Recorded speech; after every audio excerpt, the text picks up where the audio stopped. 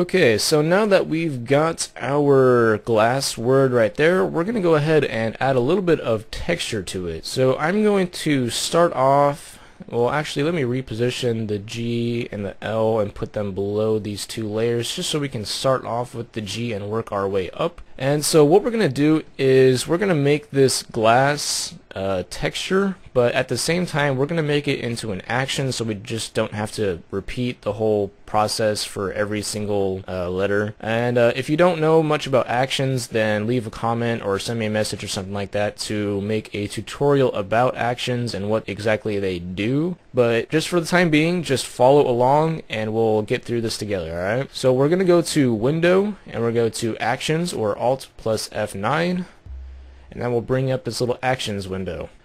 And with this Actions window, we're just going to go over here to the Create a New Action little icon right there and give that a click. And this little new action thing is going to pop up. So we're just going to go ahead and call this Glass Effect Texture, because that's exactly what this is. If you want to make this into some kind of shortcut, like pushing Control F2 to redo this, then that's completely fine, but I'm just going to turn that off for now. And go ahead and hit record, and we'll click this icon to hide this for the time being. And what we're going to do is go over here to the bottom left hand corner and click this icon right here to set this to the default black and white, or you can hit the letter D. That's a little shortcut you could use instead. And then we're going to go back over here to the current layer, which is the letter G, and then with our icon over this letter T, little thumbnail right there, we're going to hold the Control key or the Command key if you're on a Mac and give that a click. And over here you'll see that loaded that as a selection for you. So what's next is to go down here to the Create a New Layer icon, and while holding Control, give that a click. Or if you're on a Mac, you'd hold Command, we'll give that a click, or while clicking that. And then with this new layer, we're going to go to Filter, Render, Clouds, and then we're going to go to Filter, Distort Glass. And the settings we're going to use for glass is have a distortion of 20, put the smoothness to 1, make sure the texture is set to tiny lens, and set the scaling to 55%. And that should be good right there, so we'll hit OK. And we'll do a little bit of texture for you. And then we'll just go ahead and deselect that by hitting Control D or Command D if you're on a Mac. And then now that that's done, we'll just go ahead and go over here to the Actions, and we will stop recording. And then we'll minimize this whole glass effect texture and select that. And we'll go ahead and just do the same thing to the L, the S, and the A. So select the letter L, and then with glass effect texture selected, push the play button, and that's looking pretty good. What you're looking for when you look at this is make sure that there's a good amount of lights and darks in the effect itself. If the whole thing is kind of dark, it's not going to look very good when we're done with all this. So we'll just go through this, go to the S, that's looking pretty good, go to the next S, that's actually pretty good too, and we'll go to the A, click that up. As you can see, the A actually turned out kind of dark, so we'll just take this layer that it made and trash it, go back to the letter A and push the play button again. Still a little bit dark. Let's try this again. Much better. Okay, so what we're going to do with each of these individual textures is we're going to go to one of them and then duplicate it, and then set the blend mode of the duplicated layer to overlay, and then we're going to duplicate that layer again, and then you can see all that's happening over here in the letter G. You can see that when we duplicated it and set it to overlay, it brightened it up a little bit, and then duplicating it again just brightened it up even more. And then we're going to take all three of these texture layers and merge them together with Control E or Command E, and then set the fill to 5%. And as you can see, if we zoom in, you can still see a little bit of the texture, but it's just that kind of glassy look, and that's actually all that we're going for here, is just that slight glassy look. And then just do the same thing for the rest of these. We'll just duplicate, set it to overlay, duplicate again, merge them together, and repeat.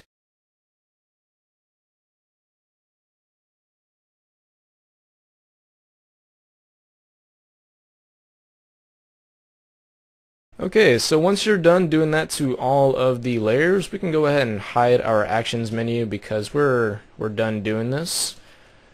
And that's all there is for the actual glass texture itself, so you can be done right there as it is, or we can just continue along with the effects. What I'm going to do is go ahead and select all of these layers and group them together with Control G or Command G if you're on a Mac. And we're just going to rename this to glass. And the next thing we're going to go ahead and make is the light line that we had below the word glass. So we'll go to our background and we'll make a new layer and we'll call it light line. And to make this light line, all we're going to do is go over here to the elliptical marquee tool, and then somewhere in the middle of the letter A down here at the bottom, we'll go ahead and click and drag and then hold the Alt key or the Option key if you're on a Mac, and we'll make it relatively skinny, and we'll probably make it just about yay big, and we'll let that go. And then if you look down here in the bottom left hand corner, our background color is set to white, so if we want to fill in this selection with white, we'll go ahead and use the shortcut Control Backspace or Command Delete if you're on a Mac, and we'll just deselect that with Command D, and we're going to go ahead and blur this up. So we'll go to Filter, Blur, Motion Blur, and make sure the angle is set to 0 and set the distance to 200 pixels, and then we'll hit OK. And that's not exactly long enough, so we will repeat that last filter by hitting Command F or Control F, my bad. Command F is the Mac shortcut. Mixing up shortcuts here. And then we'll just do it again and again, hitting Control F or Command F depending on how big we want this to be.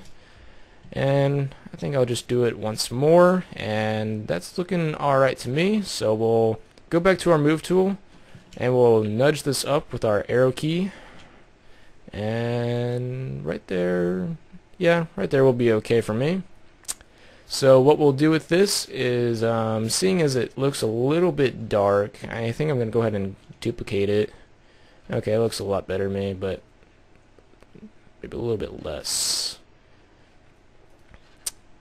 Okay, that looks good to me, so I'll merge these together and rename it, because that line was looking a little bit too blurred out to me. So now that this is looking okay, we'll go ahead and give this an effect of an outer glow, and all we'll do is just set this to red and call it good.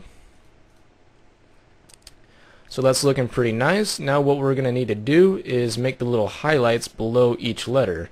So to do that, we're going to make sure we have our light line selected, and we're going to go back to our elliptical marquee tool, and I'm going to zoom in with my scroll wheel, which is an option you can enable in your preferences, just scrolling in and out with your scroll wheel.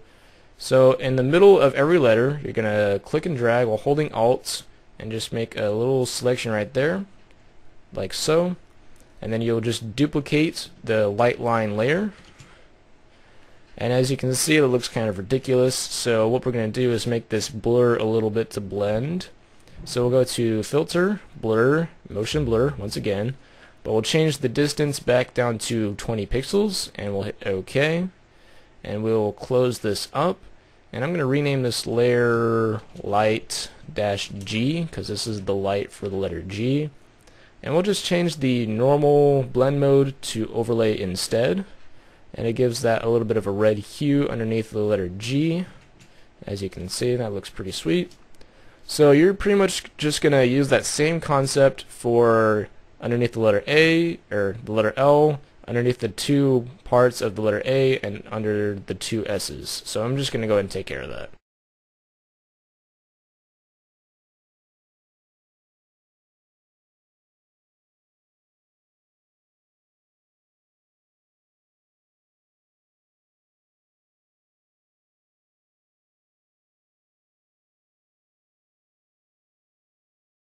Okay, so that's looking pretty good as it is. Last thing that we need to add is that little bit of clouds in the background. So we'll just go ahead and go to the background right here, and we'll make a new layer. We will call it clouds. Oops, I totally missed my hand placement on that. That was an epic fail. And we're just going to go ahead and go to Filter, Render, Clouds. And we're just going to change the blend mode to color dodge. And that's looking pretty cool. So if you actually want to leave that as it is, that's completely up to you. But we're going to go ahead and add a layer mask to the clouds here by clicking this icon right there. And then we'll just swap over to our brush. Oh, that's not the brush. One down. There we go. So what we're going to do is go to our brush tool and making sure that our foreground color is set to black down here. We will go ahead and just start painting in black wherever we don't want the clouds to be. So I'll just kind of maybe leave some down there in the bottom, kind of get rid of that.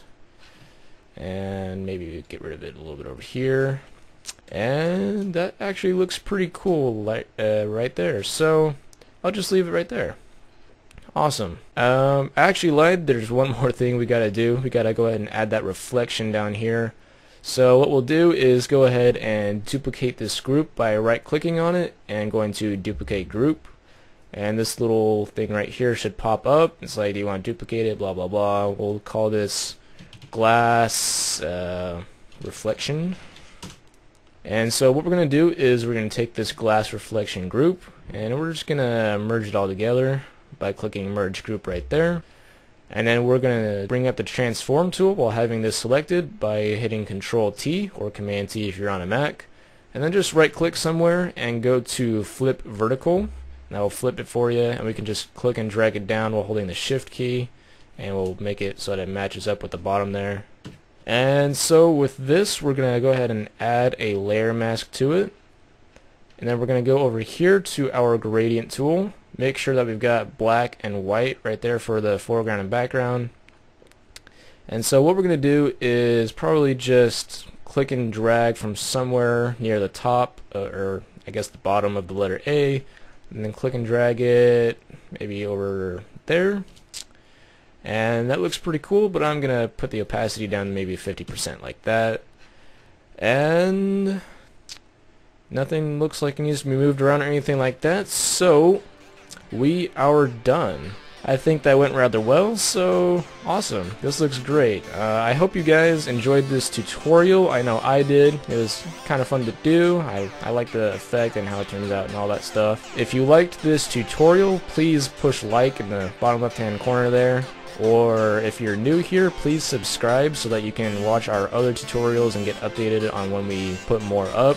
Especially starting in February when we start doing Tutorial Tuesdays. It's going to be pretty cool. Also, if you have a request, please go to our Facebook fan page. I'll put a link down there in the description. That way you can talk to other people, talk to us, and stuff like that. And yeah, so I think that's all we've got. So thanks again for watching. We shall see you next time.